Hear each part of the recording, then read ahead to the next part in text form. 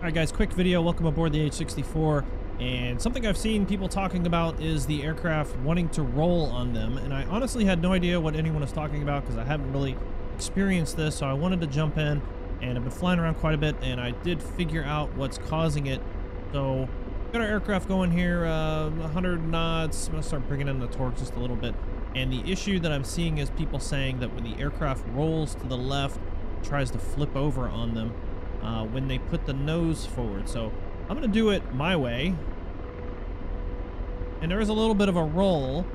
And I guess I did notice that, but I just kind of, I don't know, chalked it up to me being a crap pilot.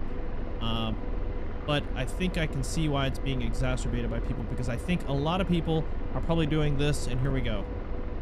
I'm jamming the cyclic forward, and yes, the aircraft is rolling quite a bit. All right, we're getting some wild torque spikes. So look, here's the deal. Is this a perfect module? No. Is it still being worked on? Yes. There's things that are being done behind the scenes. The flight model's being worked on. But I think what the issue is 100% is just a little bit of control touch combined with a little bit of work in progress. So it's not necessarily you, but it's also a little bit you. All right, so here's what I suggest. Again, what I'm seeing is, and I'm going to do it again. You can see my controls up there.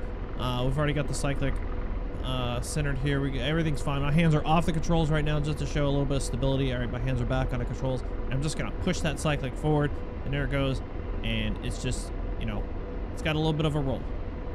Now, obviously, you're going to see that torque spike. I didn't touch the collective at all. These are just results of, again, some changes or some things that need to be fixed in the flight model, coupled with the fact that you're changing the drag on the rotor system. And you know, is it supposed to do this in real life? No, the aircraft would not do this. But again, it goes back to what I've been saying.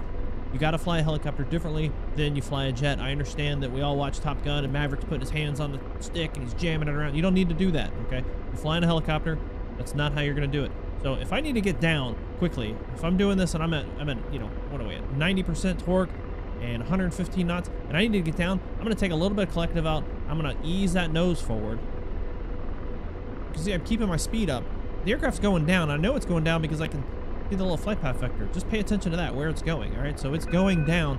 I don't need to jam the stick forward. It's really not buying me anything. Now, even in my maneuver, yes, the aircraft rolled a little bit, and until that gets fixed, you know, you just need to compensate for it. But by not jamming the cyclic forward, you're not inducing that much of a roll. Therefore, you can compensate for it. Now, understand, I do have a stick extension. I'm running the VKB Ultimate Gunfighter with the long extension. So if you've got a you know, a short stick with no extension, then maybe it is a little bit harder to deal with. But just understand that that's primarily what's happening. It's a combination of the flight model still being worked on, and then you just jamming that cyclic down. You don't need to be doing it. Make small, measured movements. I do it all the time on stream. Everyone can see it. It's really not a big deal. Just small displacement of the cyclic from center will get you what you want. And then, of course, using the force trim to trim it out. Anyway, I hope this is helpful. I hope it helps you understand what might be going on and maybe decrease a little bit of your frustration. We'll talk to you later.